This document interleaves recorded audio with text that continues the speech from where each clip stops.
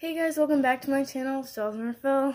So this video idea was suggested by my friend, so shout out to you, girly. How to not be a rude person or ignore those people who, how not to be rude to the people who are rude to you. And basically, there's people every day in our lives saying something remarkably rude, whatever, about either you or somebody else. Before you say anything, acknowledge why they're being rude. We don't always know, don't take it personally, they're either insecure, they're stressed, they're angry, and people who are angry tend to put their anger out on others, even if they don't think they are, they tend to put their anger out on others. If they say something, just think before you speak. Don't be rude back, because that's just gonna start an argument and everything. Try to ignore what they say, walk away, stay calm, and take deep breaths. You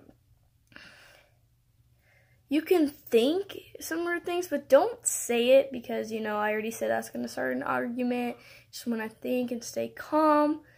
Walk away and just get out of the same room as them, or just, if you're sitting by them, go sit somewhere else. And if you're in school and the teacher complains, and just tell them what's going on. And if the teacher, does not like you, you know what? Move away. I don't, even if they send you to the office and they, you need to get away from negativity. That's all I'm gonna say.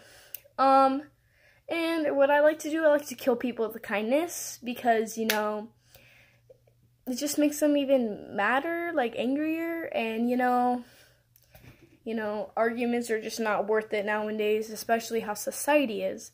So if someone's being rude to you, ignore it, calm down, walk away, take deep breaths, think before you speak. You can think, but don't say. And, like I said, I like killing people with kindness, so, but that's it, for today's video, everything I could think of. If you guys have any questions, comments, concerns, any video ideas, put them down in the comment box below. If you don't, forget y'all.